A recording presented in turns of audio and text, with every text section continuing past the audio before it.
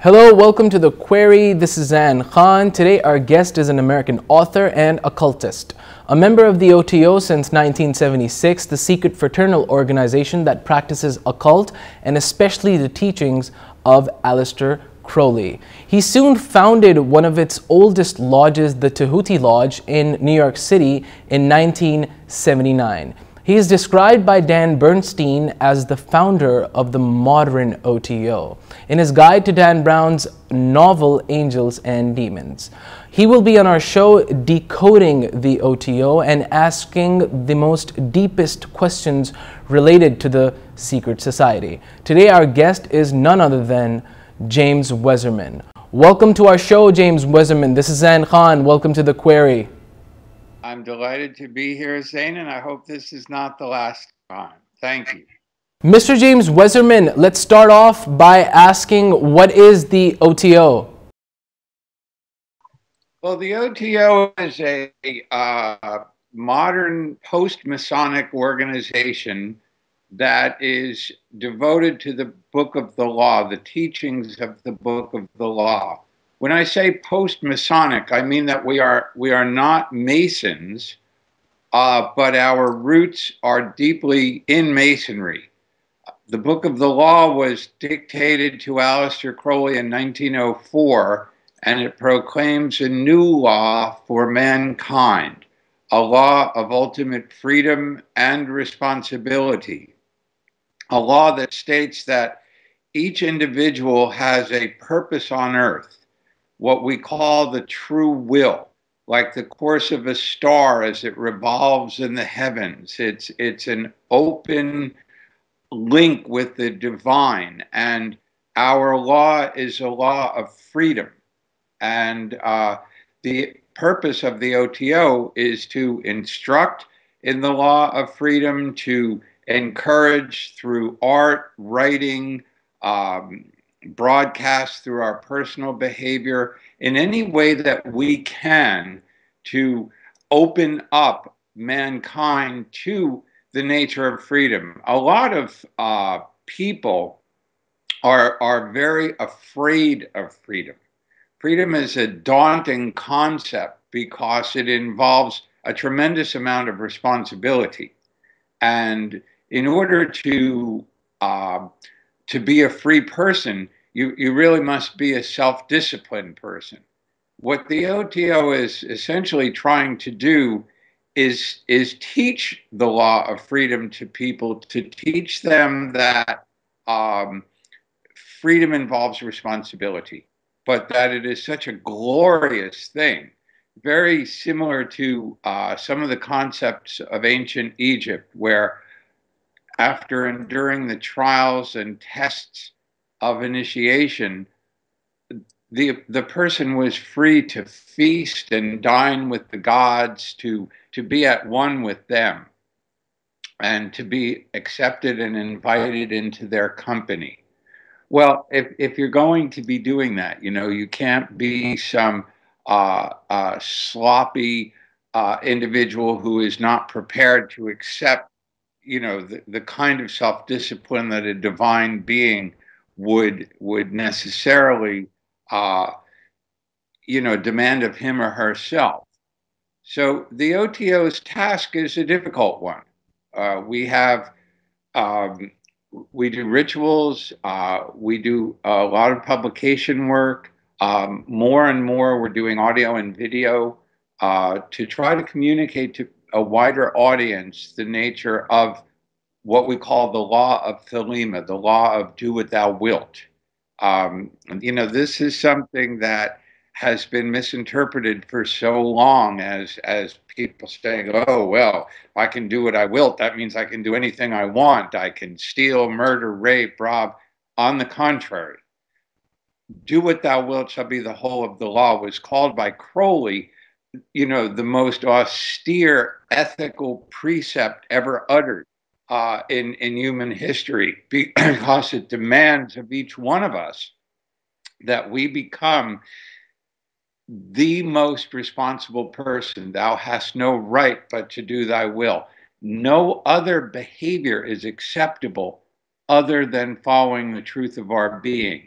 And this is a very profound and intense kind of obligation. And the purpose of the OTO is to teach that, to suggest that people like myself presumably are living that way, and our example is hopefully one that will inspire others to take up the challenge of doing their own true wills. A lot of people are of the opinion that Aleister Crowley was some sort of a Satanist, also labeled as the wickedest man on earth by some newspapers. What is your opinion on that? Zane, in my opinion, it's a total misconception. Aleister Crowley had a gigantic sense of humor, and he was a trickster and a prankster. So he loved to shock people, and it gave him a great deal of pleasure to do so. But to be a Satanist, one must be a Christian of sorts. In other words, one must look at the dichotomy as if God were not all powerful. Now, if God is all powerful, obviously that being cannot have a counterpoint of an adversary, a Satan. It simply doesn't work. One who accepts the reality of God accepts everything. And Crowley did accept everything. And you know, there's sorrow and there's joy. There's good and there's evil. Um, there's happiness and enthusiasm, and then there's pain and despair. This is a very wide world, and Crowley accepted all of it. And the true religious person will accept all of it. On the other hand, his sense of humor caused him to try to shock people, and he did that very well. And he was considered the wickedest man in the world by several scandalous newspapers, very much like some of the newspapers of today. It was his joke, and not something I take very seriously. There was also this incident where Crowley's student drank cat blood while performing a ritual under Crowley's supervision, and he died. How do you explain this incident? Well, it's not real. My understanding of that is not really an interpretation. What I understand the facts of that situation to be are that there was some kind of dysentery or something in the water where Crowley was living in Cefalù in Italy and in Sicily, and that Raoul Loveday, the disciple, drank some of the water and became sickened by it. Now, his death was a tragedy. His wife hated Crowley. She was very jealous of his influence on Raoul. And when she went back to England, she started the story that Loveday was drinking cat's blood. I frankly don't believe that story. And I think he died of natural causes. I know that his death was a source of great sorrow for Crowley because Loveday was a very promising student and was part of this Abbey of Thelema experiment that Crowley pursued for several years in Cefalù. And I think Loveday's death was probably the most tragic event of the entire experiment. I think it troubled him deeply. You're a practitioner of OTO's rituals. Are you trying to say that there is no blood drinking involved? I have never drank blood at an OTO ritual. I've been involved in the OTO since 1976. It's just not something that we do. It's something we're accused of doing. I personally don't even drink alcohol. There's a call for alcohol in some of the OTO rituals in minimum quantity, but I don't even participate in that any longer. So very definitely we do not drink blood, sir. We do not do that. Mr. Wasserman, you mentioned that the OTO was a Freemasonic organization. Does it have anything to do with Freemasonry at the moment? The original founders of the OTO were all high-degree Freemasons. Originally, well, Masonry is only open to men. Traditional Masonry is only open to men. These Freemasons who started the OTO invited women in so that they were automatically not quite Freemasons, or at least the OTO was not a Freemasonic organization. But for the males, they had to be Freemasons when they joined. It was only open to Freemasons. We no longer have that stipulation. You can join if you're not a Freemason. On the other hand, we also no longer claim to be a Freemasonic organization. We did back in Crowley's day. We said that we were Freemasons. Today, our leadership believes that is an impolite statement because since the Masons don't accept us as Freemasons, why should we claim to be something that they don't recognize? And since women are involved, we're not Freemasons. There are, as I understand it, in some Masons accept women as members of female Masonry, but men and women are never in temple together as part of a Freemasonic ritual. In the OTO, we are. However, in OTO, we carry through, because of the Freemasonic background that we had, our rituals have a component of Freemasonic symbolism in them. So they have been compared to certain of the rituals of Freemasonry. So there's quite a bit of overlap. And I might also add that a number of our members are Freemasons, and a number of Freemasons have joined OTO because they're looking for a deeper inspiration. Freemasonry tends to reject the occult. They tend to look at the esoteric aspect of Freemasonry almost with a certain amount of embarrassment, if you understand what I'm saying. That they don't look at the inspiration of mythology as the most important thing. I think a great many Freemasons are involved in good works, in charity, in education, and in political freedom as a goal for Masonic teaching. Freemasons, in many cases, could have been said to have started the United States. Most of the generals who served with President Washington, General Washington, were Freemasons. Many of our presidents have been Freemasons, but they were not working occultists in the sense that someone like I would be, or many of our members, someone like Crowley. We are really working with an esoteric and an occult current, and that's the main focus of the OTO. So the differences between OTO and Freemasonry are rather great, but on the other hand, OTO shares in the background of Freemasonry. We have secret words, we have secret gestures, we have handshakes, we have ritual secrets that we convey to ourselves during our graded hierarchy of initiations, exactly the same way that Freemasonry does. There's a tremendous amount of overlap. They're two different organizations. You just mentioned that your organization and Freemasonry has secret handshakes, symbolisms, and gestures. Why the secrecy? Why not transparency for other people or outsiders? I think it's important to understand that a spiritual secret society is very much like a special interest group. If a person is interested in botany or zoology, they come together with other botanists or zoologists and pursue their common interest.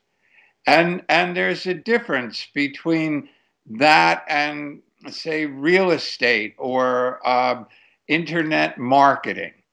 If I were a botanist and someone who was doing internet marketing stood up at my meeting and said, "Hey, I've got a great idea about how we can encourage internet marketing," I would feel that that person did not belong in the conversation. Not that there's anything wrong with internet marketing or real estate, but there are special interest groups in which those who are interested in those subjects meet and congregate with others of like mind. Our culture, particularly our modern culture, is filled with all kinds of distractions. And what we in spiritual secret societies do is to try to limit our distractions. So we have secret words and secret handshakes, and we only are interested in people who are interested in the same subjects that we are. That gives us a flexibility. It gives us a lack of distractions, which, as I say, in modern culture is the exception.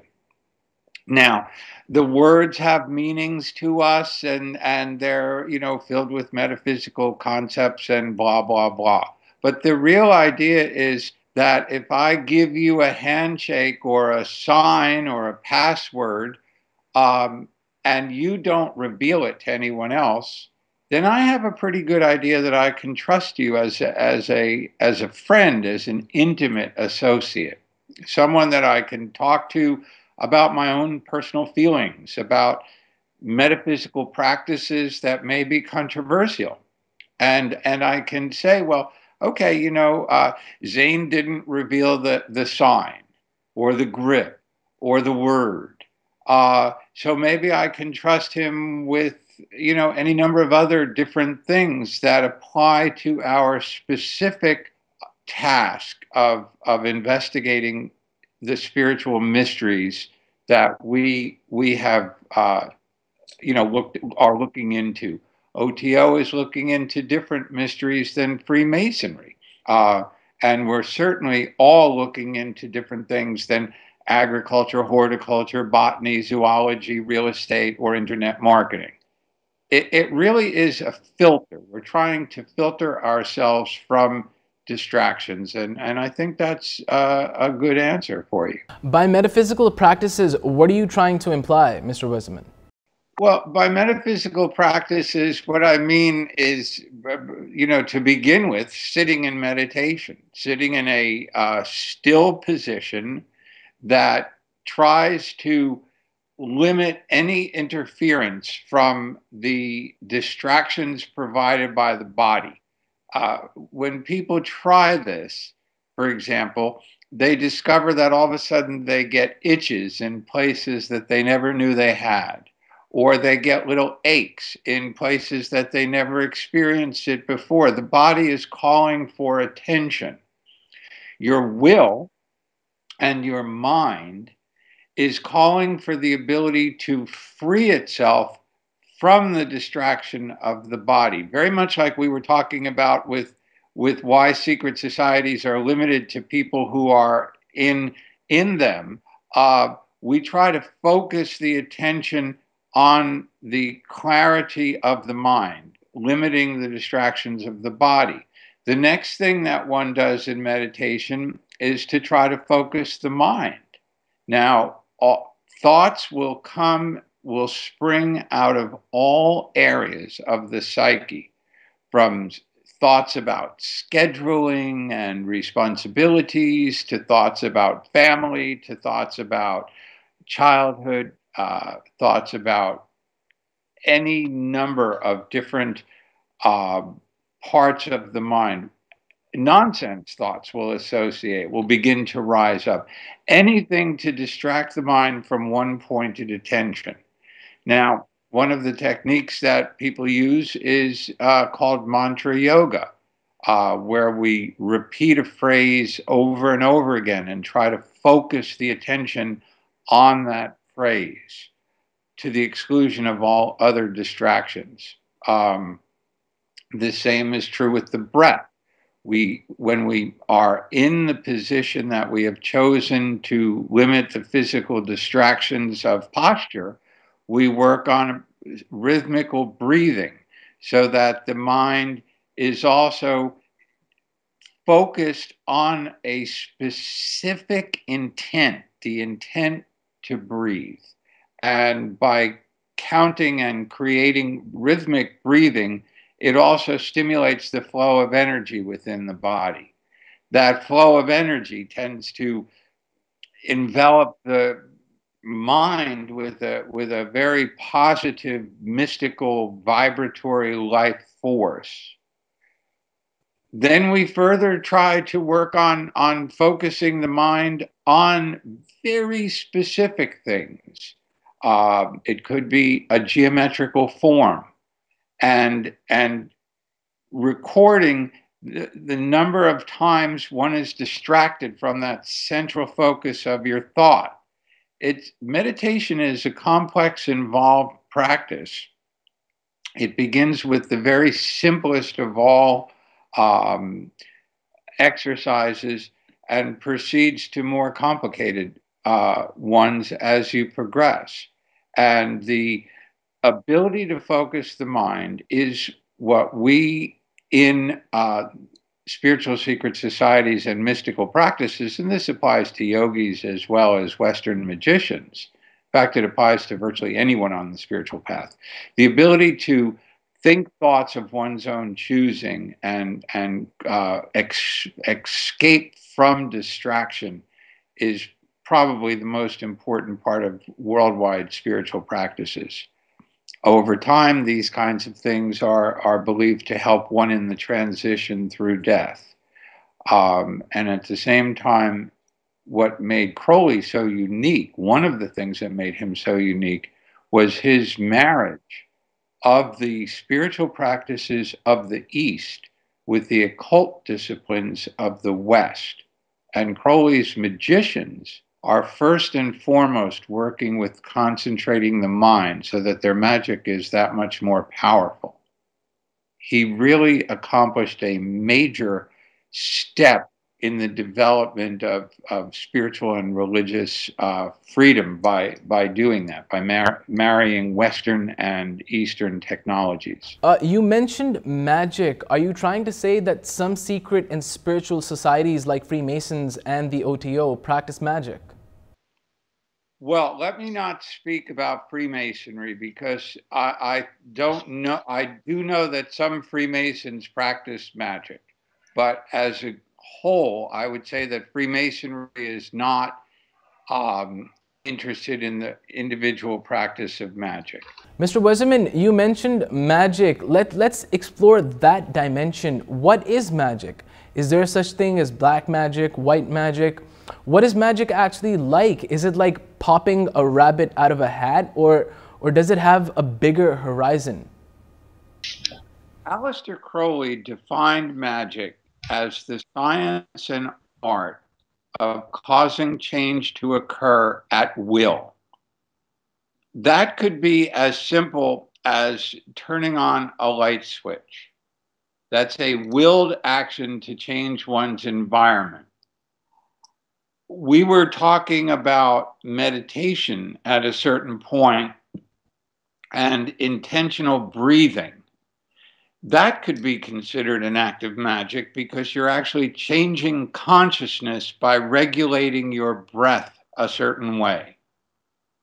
I'm a writer, as you know, so I will be trying to share an idea with a wider number of people. I may take a pen or a keyboard and type my thoughts into a manuscript designed to influence, inform, or otherwise cause other people to think. That's an act of magic.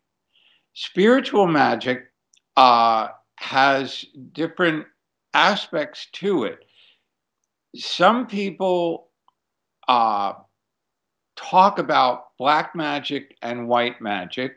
It's a very common definition to have around magic. For example, they'll say that white magic is doing good and black magic is doing bad.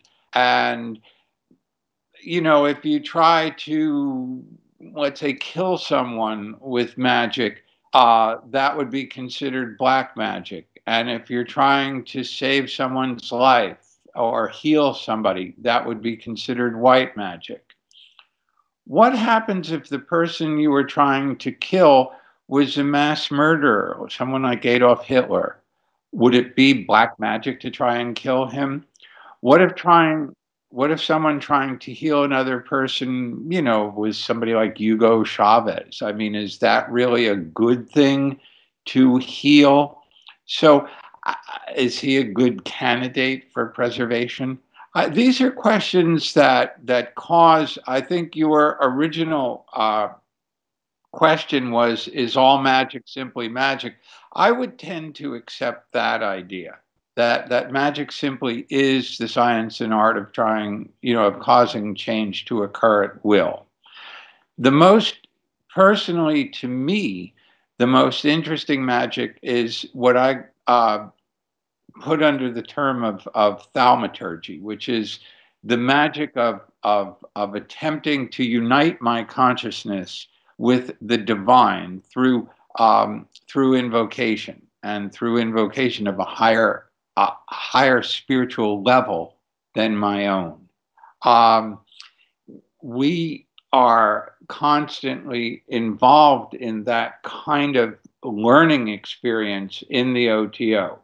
The Gnostic Mass, which we've mentioned, is a matter of trying to bring through the gods. I just did a ritual on television, actually, on the Discovery Channel called Secrets of Secret Societies, which I believe can be found on YouTube. And in that, I was actually invoking the god of writing and communication named Tahuti. And I was trying to unite my consciousness with that archetype, with that being who has been understood in Tibetan culture and Indian culture, in Greek culture and Egyptian culture, in Norse and Scandinavian culture, throughout the entire world. Caribbean magic, they always have a teaching, talking, writing, or learning archetype, the god of the word. That's Tahuti. And I worked with him and I tried to unite my consciousness with him. It was very profound experience. And that is certainly the kind of magic which I think is the most, the highest aspiration, the kind I enjoy the best. Previously, you mentioned rituals. Are there any rituals that include sex in the OTO? Sex magical rituals are essentially personal rituals in the OTO. There have been, there are, and I'm sure there will continue to be group rituals that involve sexual magic. From an operative level, that can get very complicated. And I think there's a lot less of that perhaps going on than might appear to be from the reputation of OTO. I'm not saying it doesn't go on. I'm just saying that you don't join OTO to get involved in a group sex magical ritual. If you do, I think you'll be pretty disappointed. On the other hand, the Gnostic Mass is a symbolic ritual, which is a sexual magic ritual. And Aleister Crowley called the Gnostic Mass the central ritual, public and private, of the OTO. Now, as I mentioned earlier, there is a male and a female priest and priestess transforming the bread and wine to the body and blood of God. That is also a part of an enormous part of the formula of sexual magic. Sexual magic is something that is taught in the OTO and I think practiced. I think it's probably more common to find couples practicing sexual magic with each other than it is for public rituals of that, not public, I mean, but group rituals. It's a lot easier. Married couples are doing sexual magic, literally all the time. Crowley had a lot of talk and teaching on and writing on sexual magic, and his form was personally, let's say, different than my own. I think everyone practices sexual spirituality based on their own psyche and their own likes and dislikes, their own aesthetic code. Crowley made certain things clear that are universal to practitioners of sexual magic, namely that divine consciousness must be part of the ritual. It must be part of the sex, if you will.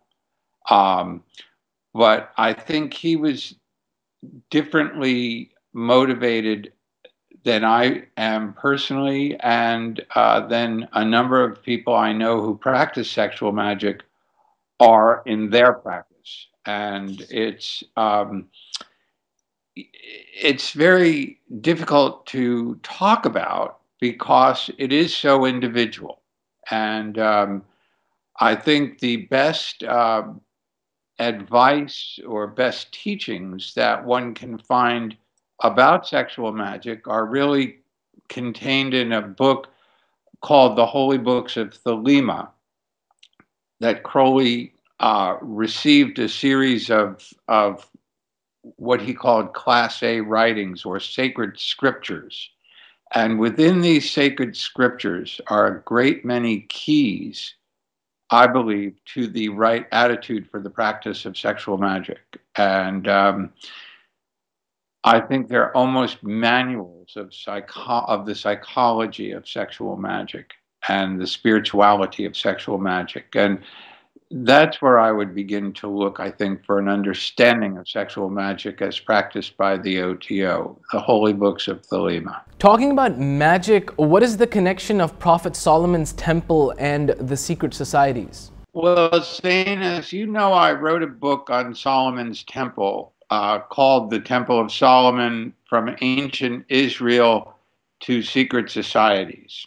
And the Temple of Solomon is a fundamental aspect of Western culture. It's a story in the Bible, a very famous story, and of course, as you know, it's very much a part and a controversial part of modern political culture in the Mideast, because the temple is in Jerusalem on the Dome of the Rock, or the Temple Mount, which is now the home of the Dome of the Rock. So its relevance to modern culture is as true today as it was 3,000 years ago when the Temple of Solomon stood on that same rock. But from an archetypal and spiritual point of view, what makes the temple so interesting is that it's the symbol of the divine on earth. It's the presence of God. God indwells the temple. Solomon built the temple with the intention of providing a home for the Ark of the Covenant, which, as you'll remember, was taken through the Exodus from Egypt, brought through the desert for 40 years, and housed in a tent called the tabernacle. After the Jews arrived in Israel, their kings began to look for a more permanent place for the Ark of the Covenant. And Solomon was instructed by God and his father, King David, to build such a sacred building. And he hired local Masons, and in fact, he wrote to a friend of his in what would be modern Lebanon. The king of Lebanon was named Hiram, and he wrote to his friend Hiram of Tyre to send an architect down to Jerusalem who could help with the construction of the temple. And they used wood, the cedars of Lebanon, because they had a much better timber than existed in Israel. And furthermore, their craftsmen were more skilled. So that's considered to be the origin of Freemasonry. They say that Solomon, King Hiram of Tyre, and Hiram Abiff, who was the chief architect of Lebanon, were the three grand masters of their day. And what they did was build a perfect temple in which the Ark of the Covenant was housed, and which was a sacred home for God on earth. And the high priest entered the temple, entered the Holy of Holies one day a year to convey and receive the blessings from God for the community and for, in fact, all of humanity on that one special day. And that temple room, the Holy of Holies, housed the Ark for going on 400 years. And then it was lost. The Jews fell from grace, and the presence of the Lord departed, and the Ark of the Covenant became disappeared from the historical record. What does this mean for spirituality? It's probably the most important single archetype or symbolic story of the presence of God on earth and the worthiness of the human body as a temple of the Lord. You mentioned Freemasonry as being a part of the royal family and also American presidency. Could you blame people to perceive a Freemasonry of controlling the world and seeking a new world order? I don't blame people for thinking that, but I think that they are mistaken. I think that at the time of the American and the French Revolution, there were a great many Masons in positions of political power. And there was also a youth and a kind of a vigor to the idea of these ideas of freedom. And those ideals, freedom and revolution, and those ideals were espoused by Freemasonry, and they were embraced by politicians and wheeler dealers in government and finance and other places. Today, I believe the forces that we're working against are far more secular in their organization. I don't believe that people like George Soros, for example, are running around in magical robes, burning incense and performing initiation rituals to test human character. Warren Buffett is more interested, I think, in his finances and evading taxes than he is in what I would call God or the things that Freemasons are pledged to be interested in. I think today what you have, and I think it comes about as a result of the communist movement of the mid-19th century, is you have at least in the West, you have a far more cynical group of atheists, for the most part, who are interested solely in the acquisition of power for its own ends and the manipulation of society. and the regimentation and collectivization of people. In the United States, I think that our current president is the living example of the collectivist ideology having risen to power and taken over.